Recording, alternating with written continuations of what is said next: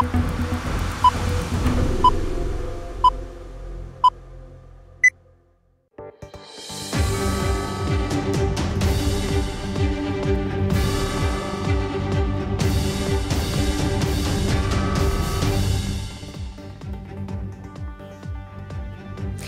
ба вақти программа як аст ва барномаи хабари радио озодиро мустақиман пешниҳоди шумо мекунем. имрӯз 27 ноябр ин мавзӯъҳоро дорем.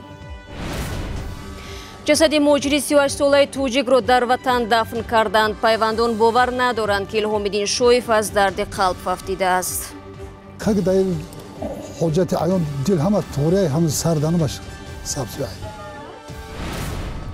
украина барои муқовимат ба таҷовузи эҳтимолии русия омодагӣ мегирад. дар чанд вилояти ин кишвар вазъи ҷангӣ эълон шудааст.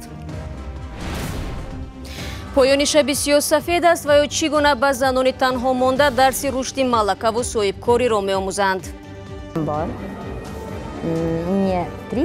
тавассути гранд мошинаи дузандагӣ харидам. ҳоло фармоиши зиёд мегирам ва аҳли оила низ барои фурӯхтани ин либосҳо кӯмак мерасонанд. кормандони вазорати корҳои дохилии тоҷикистон баъди эълони пайгард муслим зикилобеков сокини шаҳри хоруғро боздошт карданд. ӯ ба он муттаҳам мешавад ки ҳафтаи гузашта духтари 12-соларо бо мошинаш пахш кардааст. кимиёи хурсанд духтари хурсанд мазоров яке аз раҳбарони ғайрирасмии вилояти мухтори кӯҳистони бадахшон аст. умарҷони эмомалӣ сухангӯи вазорати корҳои дохилии тоҷикистон гуфт зикилобеков шаби гузашта дастгир шудааст. вазъи саломатии кимиёи хурсанд вазнин аст ва ӯ дар бемористон таҳти назорати пизишкон қарор дорад. зуҳри имрӯз дар ноҳияи рӯдакӣ ҷасади илҳомиддин шоевро ба хок супориданд. ин муҳоҷири 38-солаи тоҷик охири ҳафтаи гузашта дар яке аз идораҳои пулиси русия даргузашт. пайвандон мегӯянд илҳомиддин бояд ба ҳамин наздикиҳо ба ватан бармегашт, вале ба ҷои ин тобуташро ба назди аҳли хонавода ва фарзандон оварданд. бароди юсуфӣ ки дар маросими ҷаноза ширкат дошт мегӯяд хешу ақрабо ба марги табии илҳомиддин шоев бовар надоранд. шарофиддин шоев падари илҳомиддин шоев муҳоҷири тоҷике ки дар идораи полиси вештияки шаҳри Москав ҷон дод рӯзи маросими ҷанозаи писараш бо дард иддаои тафтишот дар бораи беморӣ қалб будани фарзандашро рад кард. ҷасади чанд рӯз дар сардхона хобидаи илҳомиддинро субҳи имрӯз аз Москав ба деҳаи баҳористони ноҳияи рӯдакӣ расонданд. баъд аз он ки ҷисми беҷони фарзандашро аз наздик дид, шубҳааш ба марги ӯ аз маризии қалб бештар шуд. خیلی شهر ندادن شما بودن که فقط هم دل زدگی همین چکردگی خیلی در حاجت عیان دل همه طوری هم سردانه باشه سبزیایی. дар маросими ҷанозаи илҳомиддин мардуми зиёде ҷамъ омада ва дарди волидайну пайвандонашро қисмат мекарданд. афроде ки ҷисми беҷони илҳомиддинро шустанд вуҷуди осори азиятро дар тани ӯ таъид карданд. захмош дар рош буд, дар рош омаданд болай қафода, даста, я пари дилда почада. Хеле кавучидаги буданд хеле. аз илҳомиддин 4 фарзанди ноболиғ мондааст ки калонияш 14 сола аст. наздиконаш мегӯянд илҳомиддин то замони ба муҳоҷират рафтан дар тоҷикистон ронандаи мусофиркаш буд. 3 سال شده 3 سالم خاطر زندگیش از میمودیم 3 سال اینجا هم اومدنی بود اگه هر روز میبیام پاگا میبیام روز میبیام پاگا میبیام همه با همون نگاه کردیم من اول دو داشتن رو همش باستگی هم محکم سکوت پیش کرده که سومکا پونکاشی من میبیام که خاک اومدن شکل نصیب نبوده ده. ҳамсояҳои илҳомиддин аз ӯ як ҷавони беозору хушмуомила ном мебаранд. онҳо мегӯянд ҳеҷ бовар надоранд ки илҳомиддин гуноҳе кардаву аз сӯи полис дастгир шуда бошад. коргарои орган бибаранд одама авсон зиндаву соғ саломат наброранд. мо ба кадом рӯ мерем то германия падарои мо рафтагия набироҳои мо фарзандои мо хизмат кайса фарзандои мо шуморо айна ҳамин хел меберам арзмона гуҷо барем ҳамин арзи моро ба ҳамин россиярам расонанд ки ҳамин одамо доду вой гуфтаанд ин чӣ ҷабру ситаме ки ба фарзандои мо. дар маросими ҷанозаи илҳомиддини мардикор нафарони зиёде ҳам ширкат доштанд ки фарзандонашонро барои якумрӣ дар русия аз даст доданд ва ё он кишвар макони фавт ё қатлашон будааст. бачаам мурдаша наоварданд. ман 7 сол шуд дар ғами ӯ бача сӯхтаги хокистар будам. Пермский край, Соликамский, шаҳр Соликамск. خط سیاه 7 ماه پس رای کردم. پلیس مسکو قبلا گفت که ایلهام‌الدین شویف شهروند 38 ساله تاجیکستان در اداره پلیس وشنیاکی شهر مسکو از بیماری دل جان داده است. حادثه روز 21 نوامبر در حال رخ داد که نیروی ویژه صبر 18 شهروند تاجیکستان را دستگیر کرده به اداره پلیس آورده بود. پلیس گفت که شویف در راهزنی گمانبر میشد، چیزی که نزدیکان او کاملا رد میکنند. رو می‌آوریم به موضوعهای دیگر. کشورهای غربی از اوکراین پشتیبانی نموده طلب کردند که روسیه کشتی‌ها و 23 ملاح بازداشت شده اوکراینی را فوراً رها کند. در این بین اوکراین برای مقاومت با تجاوز احتمالی روسیه آمادگی می‌گیرد. ادامه موضوع از کیومرسیاتا. پارلمان اوکراین بگاه 26 نوامبر از جاری شدن حالت آماده‌باش جنگی حمایت کرد. چون این وضعیت تا یک ماه دیگر و در ولایت‌هایی که با روسیه هم مرز می‌باشند عمل خواهد کرد. از طرح قانون 276 وکیل پشتیبانی کرده 300 نفر مقابل برآمدند و یک وکیل بی‌طرفی را اختیار نمود. پتر پوراشنکو خواسته بود که حالت آماده‌باش جنگی برای 2 ماه جاری شود. من تاکید میکنم که چاره‌های خاص در حالت عملیات هوایی نیروهای روسیه بیرون از حدود فعالیت نیروهای متحده دونباس و بیرون از قلمرو اشغال شده روسیه در کریم راه اندازی میشوند. وکیلان از آن نگرانی کردند که وضع اعلان شده یک قطار محدودیت از جمله برگزاری انتخابات را در بر میگیرد. این موضوع در آستانه معرکه انتخابات پرزیدنتی بحث برانگیز شد. پارلمان سندی را تصویب کرد که بر پایه آن انتخابات پرزیدنتی نباید به تأخیر افتاده طبق نقشه 31 مارس برگزار شود. کیوف میگوید حالت آماده باش جنگی پاسخ به تصرف 3 کشتی اوکراین است که روز یکشنبه از ادیسا به ماریوپول طریق گلوگاه کرچ میگذشتند ولی از طرف نیروهای روسیه بازداشت شدند. مسکو میگوید کشتی‌های اوکراین مرز این کشور را نقض کردند و برای بازداشت آنها در بحر سیاه از سلاح کار گرفته شد. خدمات امنیت فدرالی در این رابطه پرونده جنایی باز نمود. روز سه‌شنبه باید ملاحان اوکراینی در دادگاه سیمفروپول جواب بگویند. شورای امنیت سازمان ملل متحد روز دوشنبه وضع کرچ را بررسی کرد. نماینده‌های کشورهای غربی این قضیه را خیلی خطرناک نامیده از مسکو تقاضا نمودند که کشتی‌های اوکراینی را همراه با ملاحان آزاد کند. فرستاده امریکا نیکی هیلی روسیه را به برافروختن تشنج بی‌معنی متهم کرد. مسکو این حادثه را تفتیه می‌نامد و از غرب دعوت دارد که کیوف را آرام نماید. وزارت کارهای خارجه روسیه بگاه روز دوشنبه وابسته به این قضیه به نماینده رسمی اوکراین روسلان نیمچینسکی نوتای اعتراضی سپرد. خبری را ادامه میدیم. روز سه‌شنبه وزارت امور خارجه چین گفت بازداشت اویغورها در ولایت غربی شینجون با هدف مبارزه با تروریسم عملی شده. کشورهای دیگر نباید به امور داخلی چین دخالت کنند. ادامه موضوع از طاهری سفر.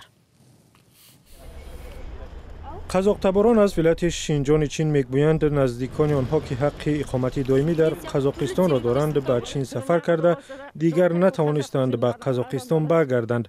روز 26 نوامبر یکی از қазоқтаборони шинҷон در شهر آستانه گفتند به برخی از نزدیکانشان امکان نمیدهند از ولایت شینجون بیرون شوند.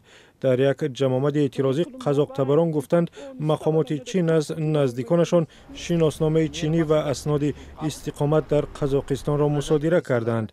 تحقیقات سازمان ملل آشکار کرده است که تخمیناً 1 میلیون نفر از مسلمانان شینجون در مرکزهای ضد تروریستی و چندین میلیون نفر دیگر در اردوگاه‌های تعلیم دوباره نگهداری می‌شوند. چین قبول ندارد که این اردوگاه‌ها در عمل بازداشتگاه می‌باشند.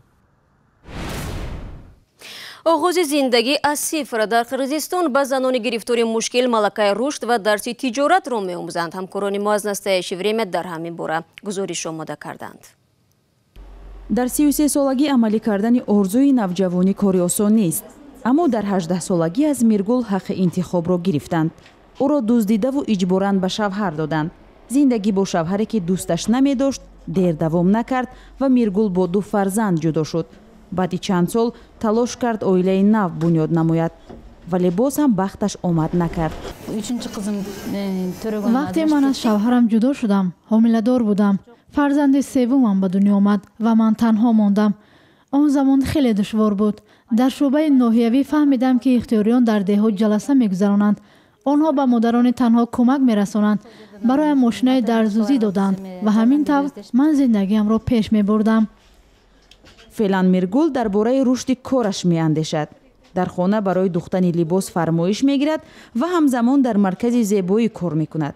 برای خریدن تجهیزات آرایشی قرض به بازگشت گرفت. کارمندان لایحه انتخابی ما با میرگل مشورت‌های ضروری صاحبکاری را گذراندند. در اول کار با هم آوردن چنین زنان در لایحه خیلی مشکل بود، اما حالا خود زنان شرکت کننده درباره این برنامه به دیگران نقل می‌کنند. زنانی را که آموزش رشد شخصی معلومات مالی گرفتند و لکه گرانت دریافت کرده و کار خود را آغاز نمودند، برای دیگران نمونه خوب هستند.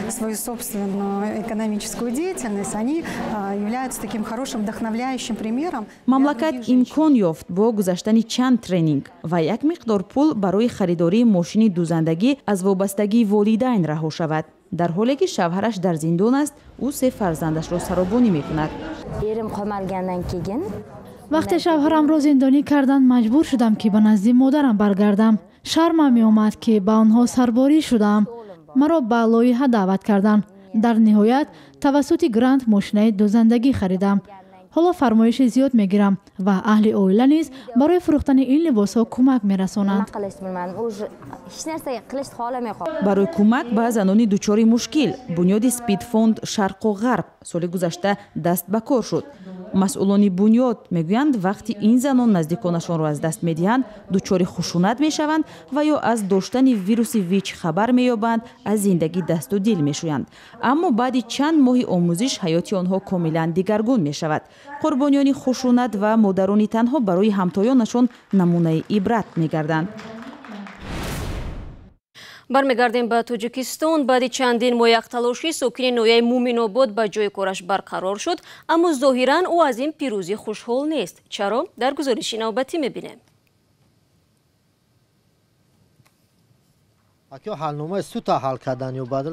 шарифхон қариб 1 сол барои адолат мубориза бурду ба мақсад расид. ин мубориза безарар набуд. аз 500 моле ки буд ҳамин 50 сар боқӣ монд. қонуша иҷро кардан акина конституция ҷур қонуша иҷро кагишин ами зой ланг луғар лагна оли бо лагна асосиш несан да кам уғли қаман.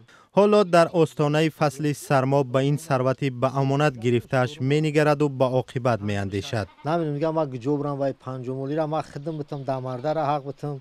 шарифхон почоев дар хоҷагии давлатии тебалаи 4 сол Сарчӯпон буд. баҳори соли 2017 вақте ӯ ба раҳбари корхона 10,000 сомонӣ надод, غیرقانونی او را از کار راندند.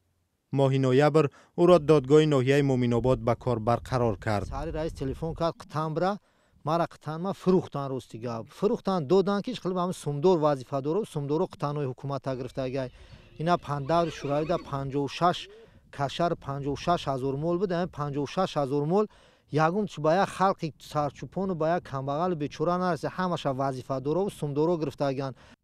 قوطن جای ایستی موقتی رمه است که در نزد چراگاه است. 10 مرده ها مال خود را موسمی در قوطن ها نگه می دارند. شریف خان می گوید حالا بجا مانده است. یکی از ثروتمندان منطقه زمینی او را صاحبی کرده است. با این خیلی بیچاره نودار زمینی مرانی گرفته است. ما همین زمین در 10-15 سال کار کردیم سهمیه دارم. شریف خان اکنون سرچوپانی خوجگی تبلای 50 سر چاروای بجا مانده را به کوچه های ده می برورد با امیدی که از کنج علف برای چریدن پیدا می کنند. وقتی زمین را برف پوشاند نمیداند چی خواهد کرد. و در شهر چانچونی ولایت جیلینی چین بر اثر بادی شدید یک لوحه 4 متری ترغیباتی چپه شده 4 نفر را مجروح نمود. رسانه‌های چین گزارش می‌دهند که حادثه در نزد یکی از فروشگاه‌های بزرگ این شهر به وقوع پیوسته از نظر دوربین‌های کوچکی کنار نماند. تلویزیون محلی گزارش می‌دهد که یکی از 4 فرد زیان دیده با جراحت‌های سبک به شفاخانه انتقال یافتند.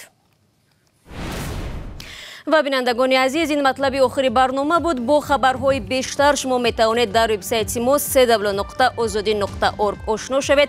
صفحه های ما در شبکه‌های اجتماعی فعال است. اگر خواستید نوارهای ویدیویی رادیو آزادی را تماشا کنید پس به کانال ما در یوتیوب با نام آزادی ویدیو ابونه شوید. فردا صبح بر وقت برایتان نوید بامدادی پیشنهاد می شود. به خبر نمانید. تا اون دم خدا نگهدار.